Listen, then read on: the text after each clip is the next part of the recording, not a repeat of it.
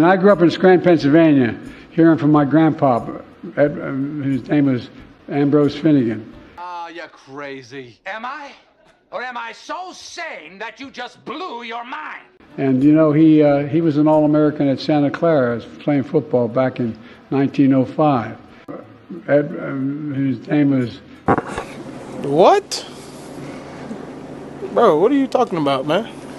You know, I was kid. I was taught by the Norbertines in a public school. Well, boy, if that isn't the pot calling the kettle black. All right, revolution. Take care. You know, they always were worried we were going to go to Jesuit colleges because they said, you guys are too liberal. Thank God for the Jebbies. Wow. Let's do that again. No.